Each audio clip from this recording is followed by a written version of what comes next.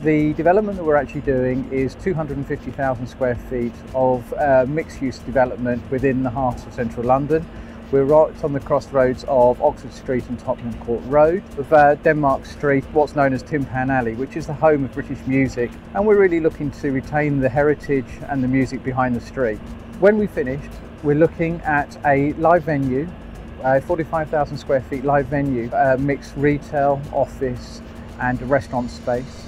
And we have an urban gallery with 23,000 square feet of screens. We're relocating the Smithy building from its temporary location, which is there, over to there. The Smithy building dates back from the 16th century, and therefore it's of historical importance, and Heritage England wanted to retain it. We happened to be in the middle of that development in the rather large basement that we were going to dig. The biggest challenges of moving the Smithy are probably logistics.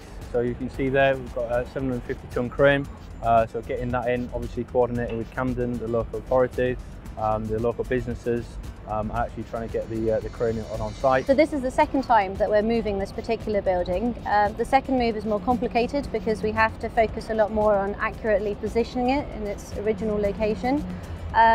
We benefited from the lessons learned during the first move, and we used that information to feed into the planning of its new relocation. And we've ended up with a much smaller crane, which is more efficient in terms of time and cost. As soon as we put it back into its original position, it's going to become a listed building, so then we're going to work with Heritage England and the structural engineers to establish what repairs need to be made to the brickwork to make it a nice solid structure, so we can take away all these temporary supports that are holding it together at the moment. It's not every day you lift a building. Obviously we've got the 750-ton crane that's come in, so this is quite a different day to every other day, which keeps you on your toes and makes this job exciting.